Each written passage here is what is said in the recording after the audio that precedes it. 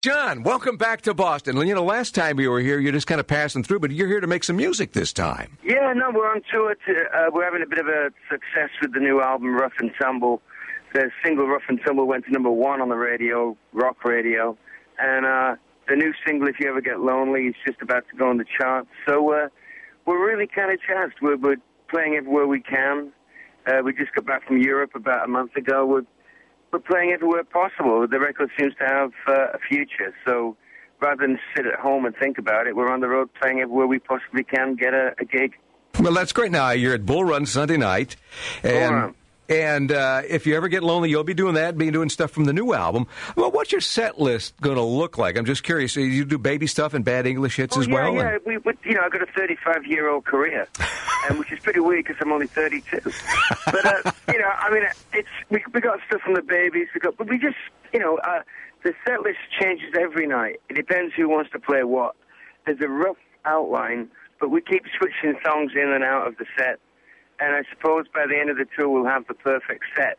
But there's such a lot of songs to draw from that we do try and nod to the past and the present. And we do some, we do a Dylan song or two. And but we try and concentrate on Rough and Tumble because that's why we're on the road. Now, and the full band is with you?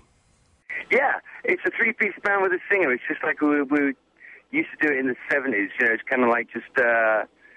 looking for that kind of rawness, but it kind of works. There's a lot of space in the music, and that's kind of, it's what we like. Now, when you were here in the studios, it wasn't that long ago, you're kind of passing through and you say, there's nothing you like better than performing live with your band, and I guess that's one of the great things about being on the road. I like better. There's a couple of things I like better. Okay. Well, but it's right up there in the top 3, Well, that's good to hear. Now, you're out on the road, you say, supporting the album and the single. And so I know you have some dates here in the U.S. yet. And then you kind of wander from the East Coast back to the West Coast, which is home for you. Yeah, we believe me, we're going like hell for like 3 weeks. And then we have like 2 days off, possibly. Uh-huh. But me and Tim, the bass player, might stay on the East Coast and just visit some radio stations and... shake hands and go on the air, do an interview or two. And then we fly back to California to do an in-store at Barnes & Noble, of all places, in Los Angeles, in Hollywood. And then we hit the West Coast run for 2 weeks before Christmas. We take Christmas off, then we have a gig on the night before New Year's Eve.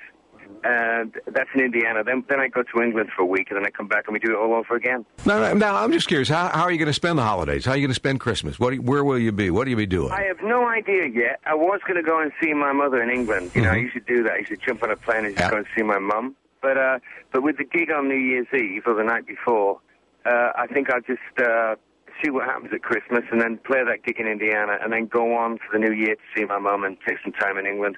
But things are jumping, so we don't really get that